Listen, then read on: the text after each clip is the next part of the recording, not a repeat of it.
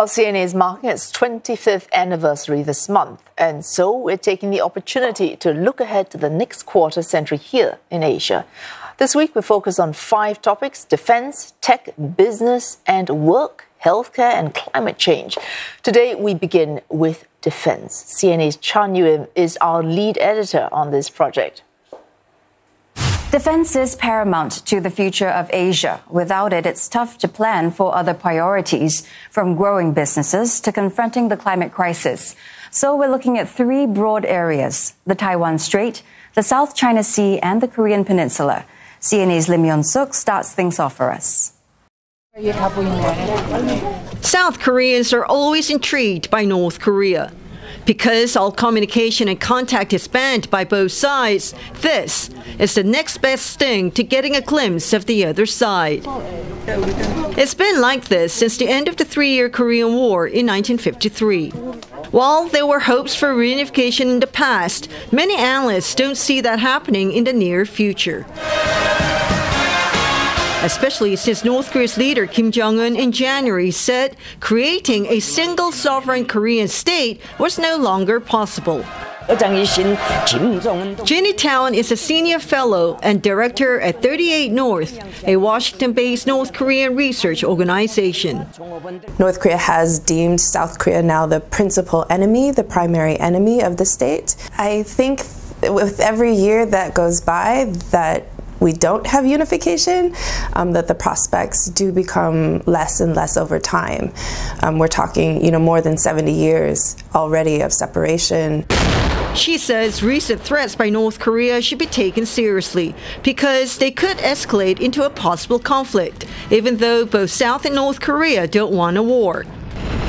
Particularly as South Korea and the U.S. deepen their extended deterrence.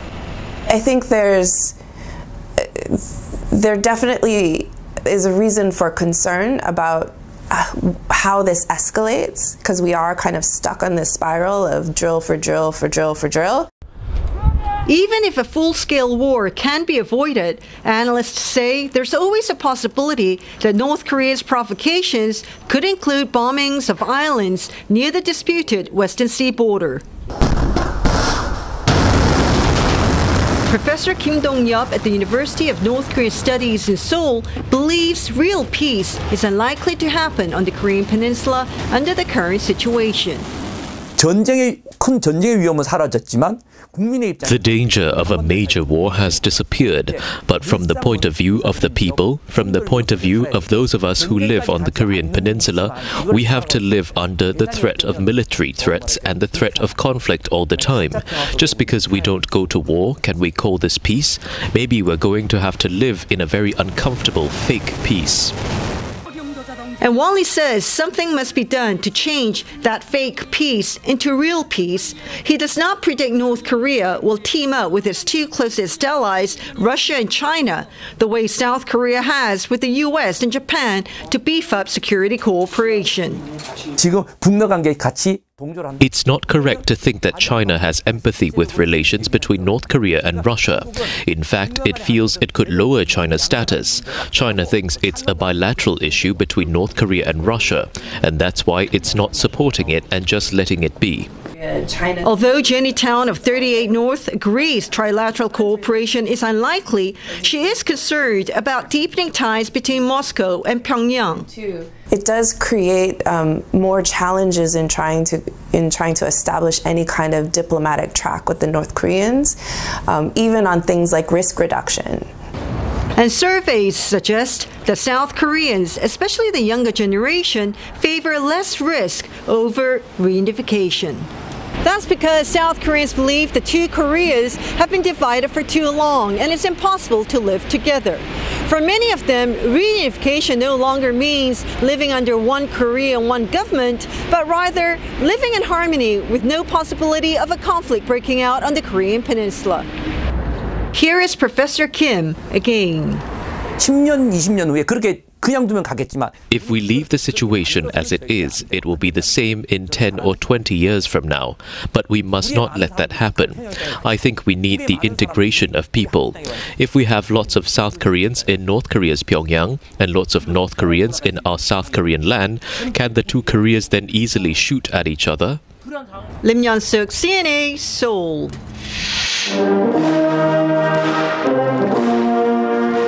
It was March 2013, days before he was elected to his first term as president. Chinese leader Xi Jinping told a group of military leaders in Beijing that China has a dream.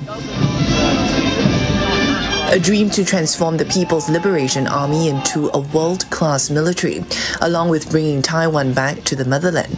Military modernization formed the key pillars of the Chinese leader's so-called national rejuvenation goal to be achieved by 2049. At its recently concluded annual political meetings, China announced that it would be maintaining the increase in its defense spending at 7.2% for this year. Now, this comes not only amid tensions in the Taiwan Strait, but other potential flashpoints in its backyard, including in the South China Sea and on the Korean Peninsula. But as China's military budget consistently rose for the last 3 decades, so has wariness over its growing military might. China has said it will never renounce the right to use force to take back Taiwan. Analysts said strengthening its army is China's legitimate right, but with Taiwan in the equation, it has inevitably aroused suspicion. Dr. Benjamin Ho is the assistant professor of the China program at the S. Rajaratnam School of International Studies. It reflects a more generically Chinese intention to become strong. They're still far from the United States, but to ensure that within the region it is able to safeguard its borders. So I wouldn't overly read that as a clear intention of trying to take Taiwan. But that said, any conflict over the Taiwan Straits is inevitably going to draw in countries around the region, Philippines, Japan, maybe even Vietnam. And that's not good. The Chinese view this as a domestic issue, but I'm pretty sure the rest of the countries outside of China view it as an issue with regional, if not international, implications. The world needs no reminder how testy the situation could be. Tensions flared recently after a deadly incident in Taiwan-controlled waters near the Kinmen Island. 2 Chinese fishermen died after a pursuit by Taiwan's Coast Guard, setting off a series of maritime encounters between the two sides. Associate Professor of Political Science Chong Jia-yen from the National University of Singapore explained. I think that Beijing doesn't want escalation. Part of it, I think, is concern over its own domestic economy, its own demographic issues that will, I suppose, get Beijing to be a little bit more cautious, but only up to a point. If things get worse, there is always the temptation of appealing to nationalism and looking strong. And one area where that could manifest is with regard to Taiwan. Inside the Great Hall of the People in Beijing, the Chinese political elite's position on the Taiwan question is clear. I think we are all one family. The motherland will be reunified sooner or later. I think it should be sped up. In 2018, these political elites approved constitutional amendments that removed presidential term limits, allowing President Xi to remain in office indefinitely. President Xi will be 96 by 2049, while the People's Republic of China will turn 100. The unknown, though, is the PLA's position among the world's mightiest militaries. Olivia Xiong, CNA, Beijing. All is not calm in the South China Sea. Recent and more aggressive run-ins such as this between China and the Philippines have seen accusations fly, from alleged intrusion to infringement of sovereignty. The contested waterway is strategically vital. More than a third of global shipping passes through each year. The area also boasts a wealth of natural resources. Beijing claims nearly all of the water body, despite an international tribunal ruling that there is no legal basis. This famous U-shaped line, the source of tension with the host of Southeast Asian nations. For more than 20 years, ASEAN and China have been trying to create a framework to negotiate a legally binding code of conduct. To date, little progress has been made beyond something largely symbolic. Sharon Sia is an academic focusing on ASEAN at the ISIS Yusof Ishak Institute. I think ASEAN is increasingly sitting on edge regarding what's happening in the South China Sea. At this moment, the declaration of the Code of Conduct is all that ASEAN has with China. Rizwan Rahmat, a principal defense analyst with Janes, adds that in the past 2 decades, the dispute has become more global. Australia recently pledged millions to boost maritime security with ASEAN. Navies from Germany and Canada are in the region, and American freedom of navigation operations are often condemned by China. Mr. Rizwan adds that the presence of these warships builds interoperability between navies in the region and elevates the war readiness of Southeast Asian countries. So my concern with the South China Sea conflicts in the next few years is that with the presence of this many warships, the chances of a miscalculation happening between the naval services are very high. The fact that we don't have a code of conduct on how the parties should be behaving is one of the reasons why we are saying that the chances of a conflict escalating from small incidents will be higher in the next few years. Away from choppy waters, ASEAN is seeking unity on another regional security threat: Myanmar's ongoing conflict. Analysts say last October's offensive launched by 3 ethnic insurgent groups is the most serious challenge to the military since the 2021 coup. In February, the Myanmar army enforced a dormant military enlistment law.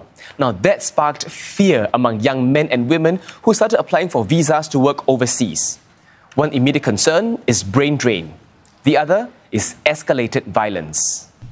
Civilian troops and some ethnic armed groups are seeing results from using drones to bomb military targets. Experts say the shifting nature of warfare in Myanmar and elsewhere, such as Ukraine, has changed calculations for military planners everywhere. And looking at the coming decades, deteriorating security conditions could reshape ASEAN cooperation beyond civil, economic and political matters. Here's defense analyst Rizwan Rahmat again. I think it is inevitable that ASEAN itself will have a security and military component to it. I think it will be just a matter of time before military exercises between ASEAN members are being conducted under the ambit of ASEAN. Therefore, ASEAN itself as an institution, as a framework, will transform in the light of this escalating security situation in the region. For the leaders of tomorrow, Southeast Asia boasts a great deal of promise, but also poses security challenges that will require deft diplomacy to ensure a broader peace and order are maintained. Leong Wai Kit, CNA. Quite a few takeaways for many militaries from ongoing conflicts. All of this has highlighted the need to expect the unexpected. One prevailing sentiment is, could my country become the next place where the unthinkable happens? For example, after the Hamas attack on Israel last October, the Indian Army commissioned a study on the situation, citing that underestimating an adversary is the defining line between victory or defeat. The Israel attack and Ukraine invasion also not lost on Taiwan. Its military has been studying what happened and the outcomes. With the South China Sea, there is the strengthened alliances between the U.S. and its allies, from the Philippines to Japan and South Korea to Australia and the U.K. These groupings China labels as bloc diplomacy, the Quad, AUKUS and others. And with so many small alliances and cliques and navies in these disputed waters, it may not take much for a small miscalculation to result in something ugly. Tomorrow, our CNA 25 series turns to technology. We'll look at the race for supremacy when it comes to semiconductors and quantum computing, as well as artificial intelligence.